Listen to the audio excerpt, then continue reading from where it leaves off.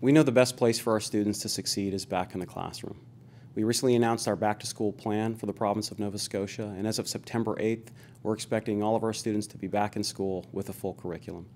We have worked with the IWK, Public Health, our union partners, and also taking into consideration feedback we received from you. 28,000 surveys were conducted from parents, students, and teachers, and all of this has led to a comprehensive plan to help our students succeed in school while protecting and mitigating against the risk of COVID-19 transmission. There are new safety protocols in place, including mandatory mask wearing on buses to and from school, and for high school students who are traveling to different classes in the hallways. We also have enhanced cleaning protocols and sanitization protocols that are in place, and we'll be hiring additional staff to help ensure that we are meeting the new health and safety guidelines from a cleaning perspective.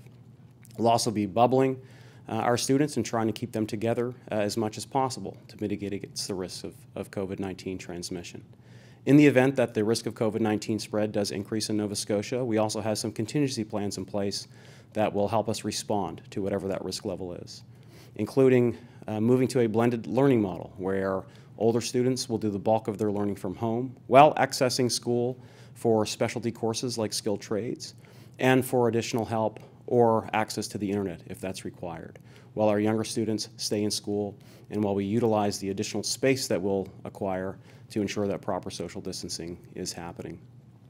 We can also move to a fully at-home learning model, but there's improvements from last year, including access to devices. We've purchased 14,000 devices, and any student that needs access to a device for in the event of blended learning or at-home learning model, they will get that. We also will have consistency in instruction for students from their teachers. And we heard from you that assessment was really important to keep students motivated, and assessment will continue to take place whether we're in a blended learning model or an at-home learning model as well.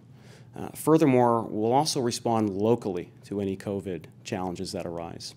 which means that if there's an outbreak in a particular school or family of schools or region, we can respond locally to those issues and move to a blended learning or at-home learning model specifically there, while not impacting the learning experience of students across the province. We really believe that this plan allows us to find that balance of mitigating against the risk of COVID-19 spread while ensuring that our students get the best from our education system.